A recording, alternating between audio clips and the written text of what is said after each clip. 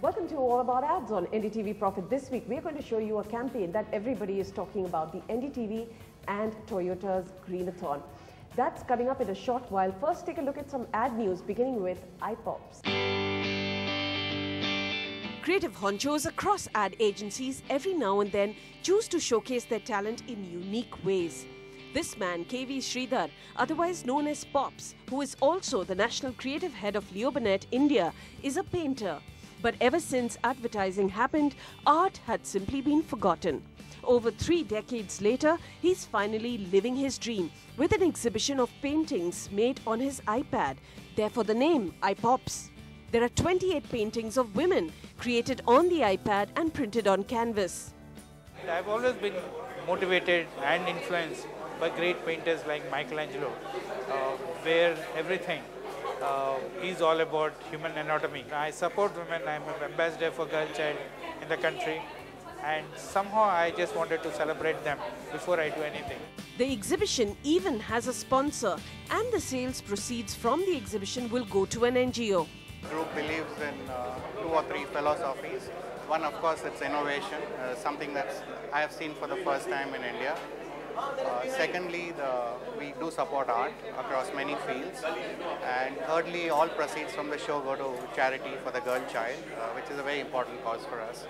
You may have mixed views about the paintings, but one thing is abundantly clear: the influx of communication amidst constantly evolving technology. And what better way to showcase this trend than a creative director using modern technology, in this case the iPad, to create what is otherwise pure art. It's one of the first window for a pure art to be. I think the first thing when I saw that, technology always become art form, like for example printing techniques like woodcut and all those things. Earlier used to be a printing techniques, now it's art form, like analog printing, analog photography to digital photography. It's a shift which has happened over a period. Fine art is the only thing where the change wasn't acceptable in that sense. Today the way technology is evolving and it has kind of got to a point from where artists can use technology in the way where you can come close to delivering images that are close to reality. It almost turns into some sort of canvas on which artists paint. It's a very interesting way of showing women and different poses of women and different moods kind of thing. It's really look like very real, unless someone really put it that it is from iPad, you'll never come to know that, it has actually iPad images. And great indication for all of us saying you should do what your heart tells you to, and somewhere he has managed to do this. Few creatives explore avenues apart from ad concepts or copy, but when they do, their work certainly catches a lot of eyeballs, be it Prasoon Joshi's lyrics, Balki's films or Alec Padamsee's theatre.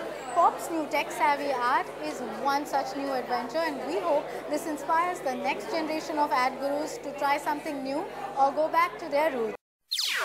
NDTV's cricket app, Android and iPhone, fastest scorecard, special analysis, and much more. Download free. ndtv.com/apps.